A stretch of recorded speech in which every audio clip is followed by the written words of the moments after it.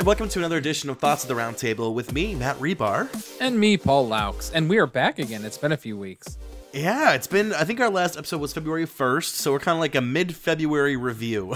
Well, also, part of that is my fault because I decided to rip apart my bathroom and retile everything and put in a new tub. So it's an adult experience that's keeping me busy. I love that you're putting in the subway tile, right? It looks so good. Correct. Thank you. And you have, I love those bathrooms that like the wall indents so that you could have like your soap niches? and shampoo. Yeah, the niches or whatever they're called. I love them. Looks so good. So last time we talked about, I remember we were talking about the GameStop thing. GameStop, as I just call it.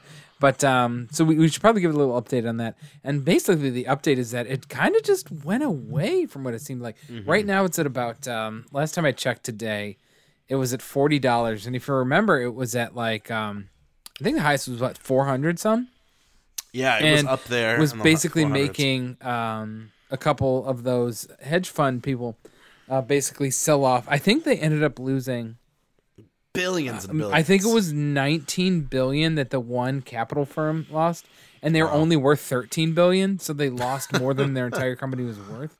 So there was that, but they got it bailed. But basically, what happened is Robinhood halted trading of it, and the government bailed them out. So basically, we backed up the billionaires and beat down the little guy again once they realized that. Did you see, by the way, there was some guy, I think he was on CNBC or something like that, and it was some billionaire hedge fund guy, and he was literally sobbing on there, like literally crying, and basically saying like, no, it's not fair that these people are able to do this. It's like, that's literally like, it's not our fault that they did it the right way and just tricked you.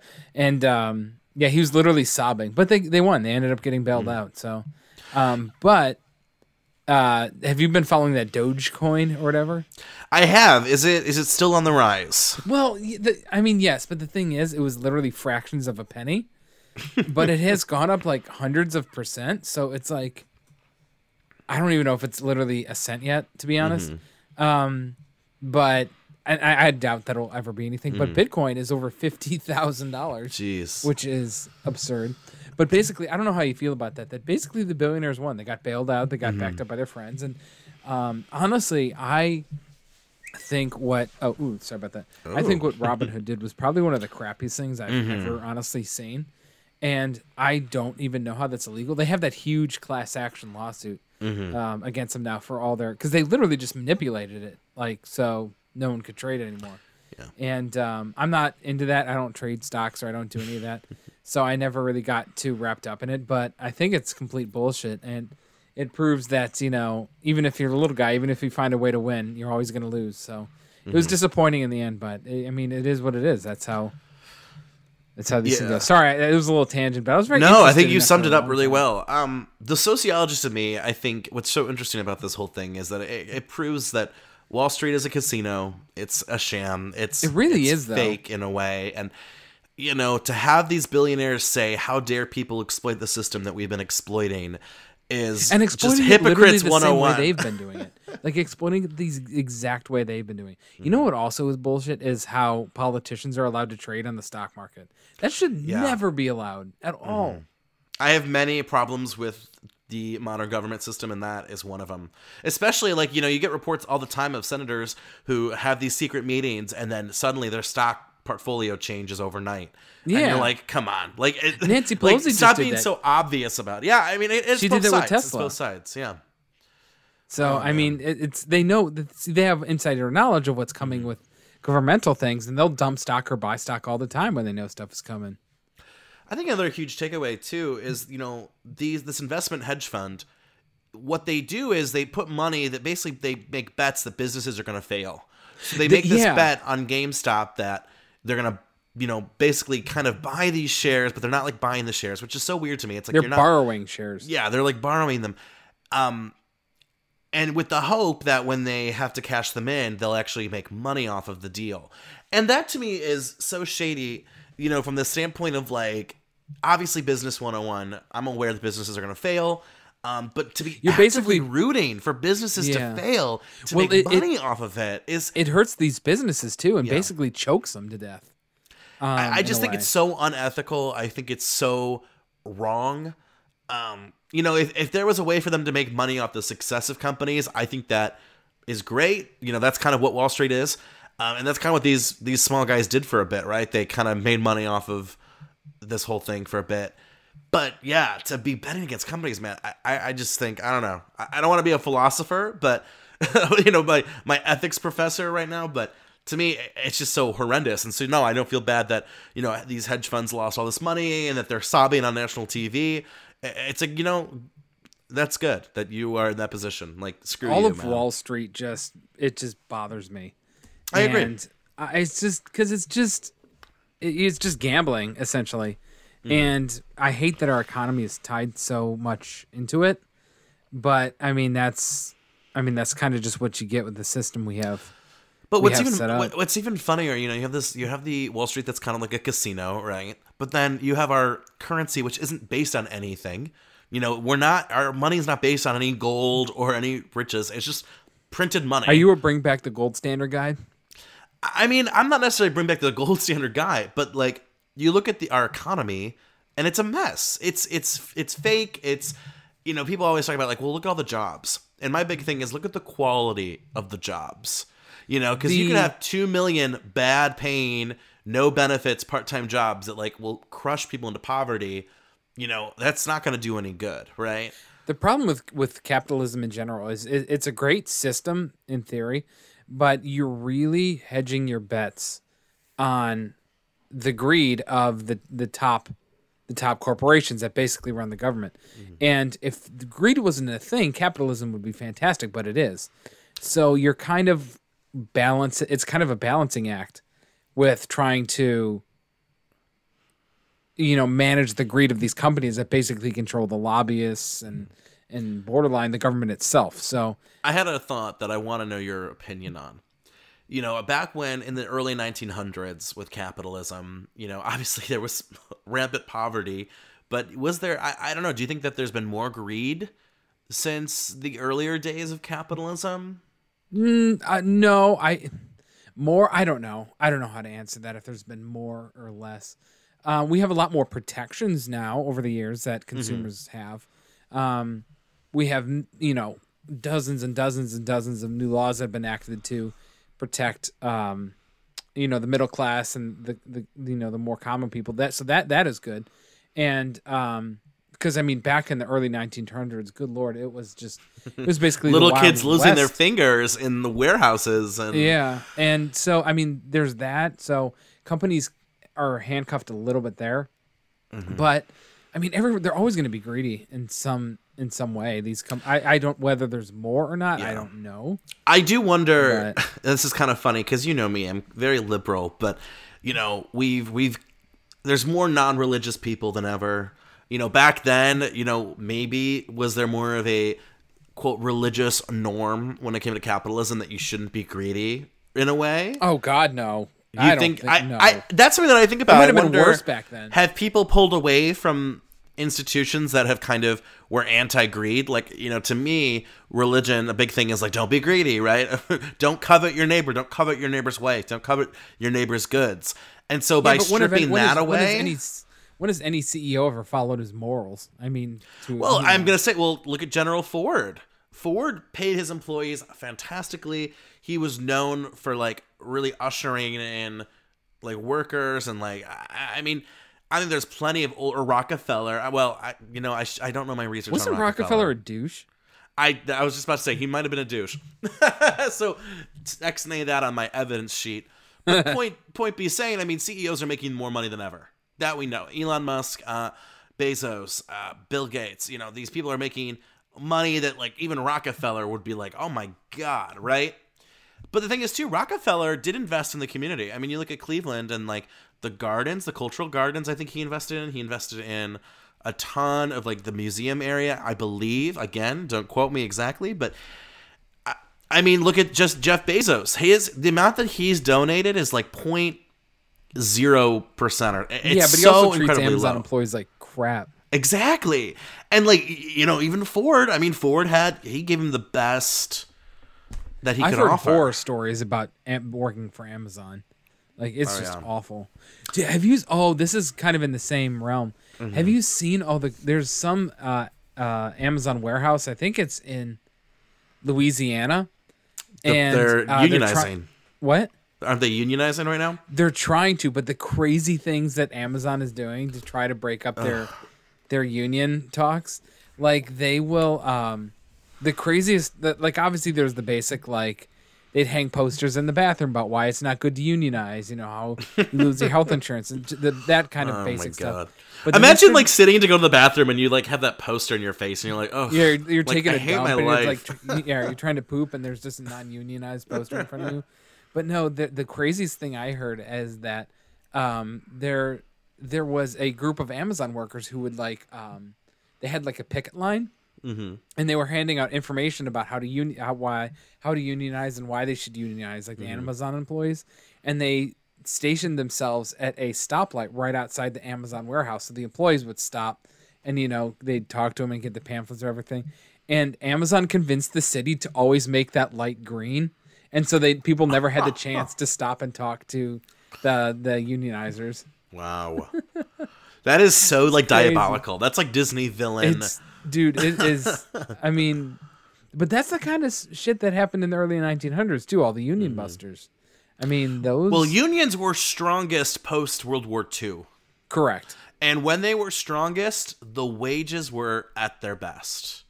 I think it came out to about $12 in today's money an hour. Was like the average, and now we're like the minimum wage is down to 7. And have you ever heard of the Big Mac Index? Yes, and it's so. Explain it for people. I think it's so crazy. And at least I hopefully we're on the same page here, but it's the inflation rate of the Big Mac versus minimum wage. Yes. Versus minimum wage, and how minimum wage hasn't gone up since like 2009, I think it was. Oh, maybe. But, and even then, it was like 10 cents. Yeah. But the Big Mac's doubled. it's like 72% inflation since. Yeah, it's insane. The Big Mac Index. I read about that the other day, but because everyone always like $15 an hour will spike prices, and in some areas it definitely will. Mm-hmm. But like inflation's been happening anyway. So yeah, the point is the argument that like if we don't raise minimum wage, things are gonna get more expensive. Plot twist, they've been getting more expensive. Like, in reality, it's putting a Band-Aid on a broken bone. I think I've said that before. Like, it's not the end-all be-all. And honestly, in some areas, it's probably not even a good idea. But, no one else is doing anything else. We're not working on healthcare. We're not working on making school affordable. So we don't really have any other choice. These are things that if you actually working on, like if we were trying to make healthcare cheaper, if we were trying to make, job training more affordable, housing more affordable, then really the minimum wage, a $15 minimum wage thing would kind of die off because it wouldn't be as prudent as it is now with all of these things just getting out of control. But we don't want to work on any of that. You know what I'm saying? So it's like, they don't want to work on all of the other things that are making the $15 an hour mandatory, but also they don't want to talk about raising the wage. It's just, they don't want to do it. Nobody wants to do anything. Another thing, too, that I get kind of annoyed about is people when they're like, they use the example of McDonald's employee with minimum wage, and they go, well, if you have minimum wage, you're going to have robots doing the work. And it's like, shouldn't we celebrate that we as a society have advanced so much that, like, menial labor and tasks can be handled by automation? Like, the amount of jobs that can open up. I'm just saying, like, if we lived in a society where, like, a lot of, mundane, hard-working tasks can be done by automation, that means that there's more people to do more, awesome, inventive things, creative things. Listen, I get a little creeped out by robots sometimes, but the idea that like we can live in a society where like we're continuously enriching ourselves because of our access to automation and automatons and all that, I think it's great. Also, that's not going to happen. You're never going to see McDonald's run by robots entirely. So, well, no, you'd have to have like a manager and like technicians on site or whatever, but I'm just saying, like the process of fast food is not, you don't need like a sous chef in McDonald's to get it done. I was a McDonald's sous chef. Oh, were you? Oh yeah, in high school, right? I worked at McDonald's 3 years. I cooked burgers. You know what? Honestly, it really wasn't that bad of a job. I quite enjoyed it, believe it or not. It wasn't bad. It's hard work. You're on your feet, you're running around. Well, The problem was I was working with all my high school buddies. It was like all my baseball friends. Jacking off the whole time. That was basically me cooking burgers with my dudes. I'm like, okay, whatever, this is fine.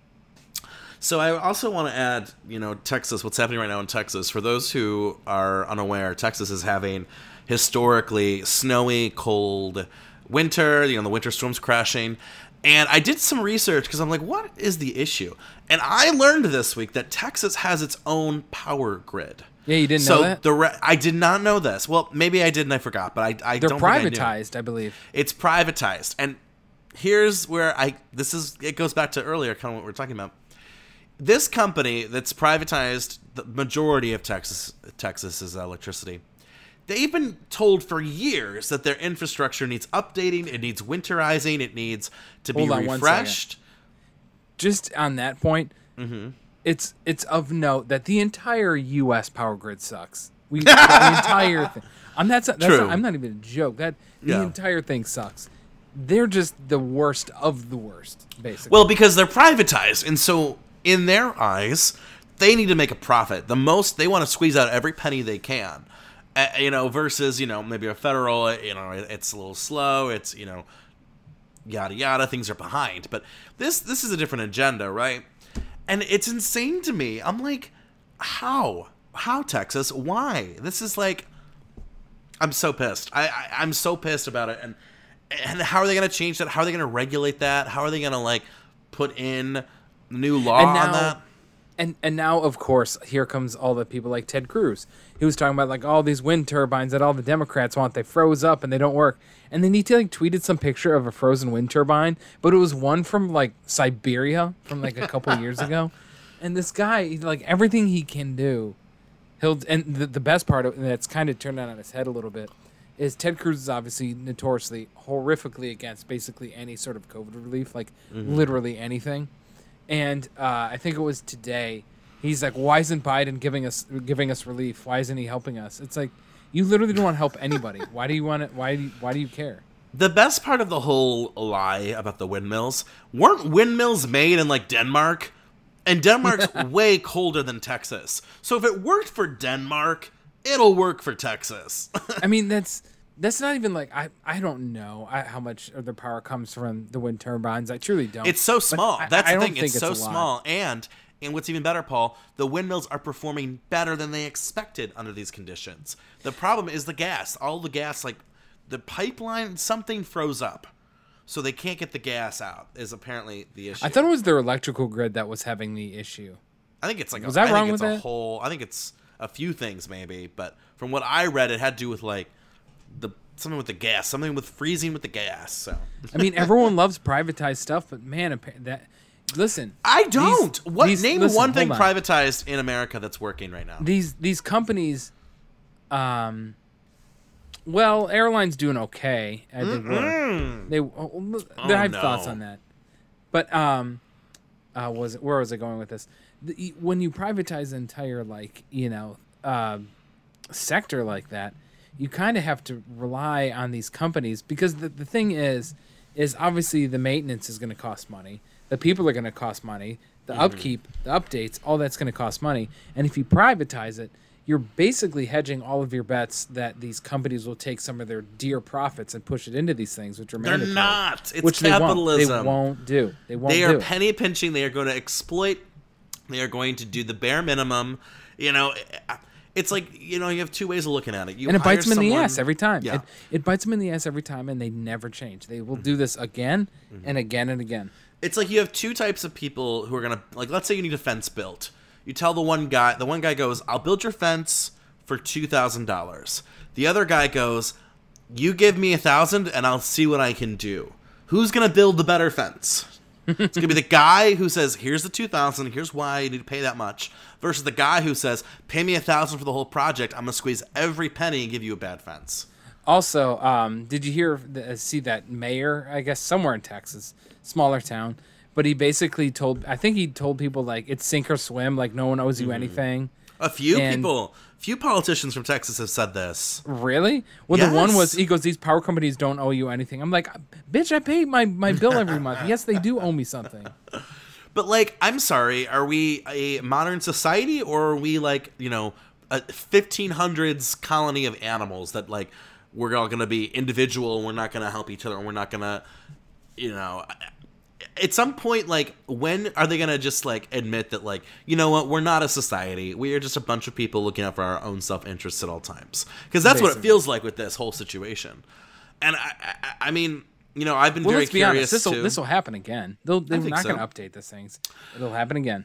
Well, I've been wondering. You know, they say that Texas will be the next state to go blue. That's kind of the prediction that they've said that for a long time. The thing is, there's pockets of Texas that I mean, Texas is always going to be Texas, but I mean, Austin is obviously very blue.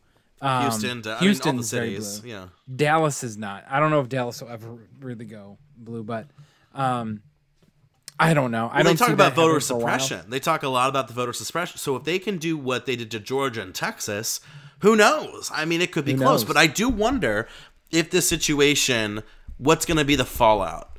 Because there has to be a fallout. Do you think Georgia was a fluke, or do you think that'll stay blue for a while?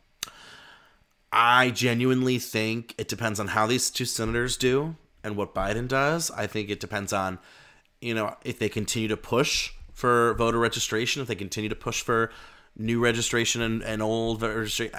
It depends. I mean, the votes were so close, man. I mean, they really were. And you can say, well, with the Trump thing, and that didn't help the Republican candidates. You could say that that's a possibility. I mean, people forget that Trump still got 74 million votes, which is that's insane.